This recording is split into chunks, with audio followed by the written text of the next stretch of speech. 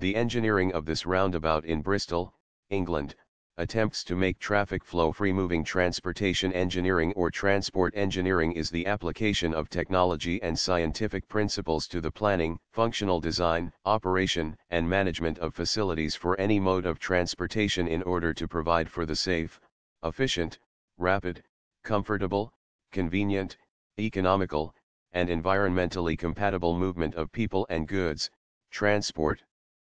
Transportation engineering is a major component of the civil engineering and mechanical engineering disciplines, according to specialization of academic courses and main competences of the involved territory.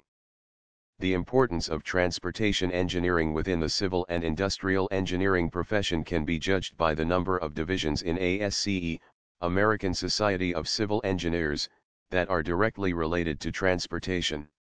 There are 6 such divisions: aerospace, air transportation, highway, pipeline, waterway, port, coastal and ocean, and urban transportation, representing 1/3 of the total 18 technical divisions within the ASCE, 1987. The planning aspects of transportation engineering relate to urban planning, and involve technical forecasting decisions and political factors. Technical forecasting of passenger travel usually involves an urban transportation planning model, requiring the estimation of trip generation, how many trips for what purpose, trip distribution, destination choice, where is the traveler going, mode choice, what mode is being taken, and route assignment, which streets or routes are being used.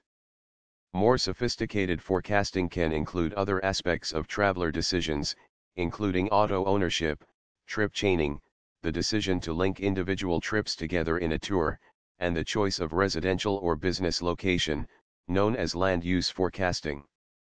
Passenger trips are the focus of transportation engineering because they often represent the peak of demand on any transportation system.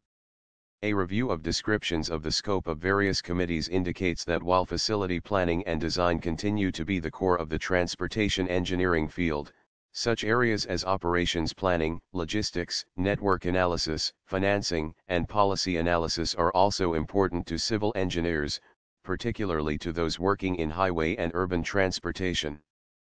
The National Council of Examiners for Engineering and Surveying, NCES, list online the safety protocols, geometric design requirements, and signal timing. Transportation engineering, as practiced by civil engineers, primarily involves planning, design, construction, maintenance, and operation of transportation facilities. The facilities support air, highway, railroad, pipeline, water, and even space transportation. The design aspects of transportation engineering include the sizing of transportation facilities, how many lanes or how much capacity the facility has, determining the materials and thickness used in pavement, designing the geometry, vertical and horizontal alignment, of the roadway, or track. Before any planning occurs, the engineer must take what is known as an inventory of the area, or if it is appropriate, the previous system in place. This inventory or database must include information on 1. Population, 2. Land use, 3. Economic activity, 4.